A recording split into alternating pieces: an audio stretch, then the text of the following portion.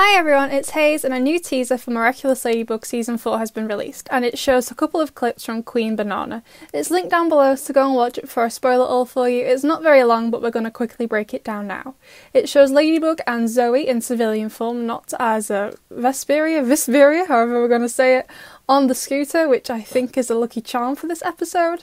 They are driving away from Chloe, who seems to be atop this huge drone, and she's shooting purple bananas at them, which Ladybug is dodging. It's unclear if Zoe has the Be Miraculous at this point, but later on, when Ladybug does give it her, we can see the mirror of the scooter in the back, so it obviously happens around this time.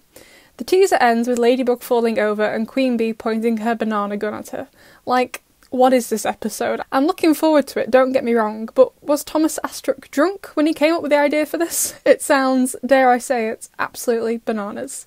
There was also some concept art for Zoe released. I don't have much to say about it other than I love her outfit and I'm really looking forward to seeing her in the show. Let me know what you think and I'll see you in the next one.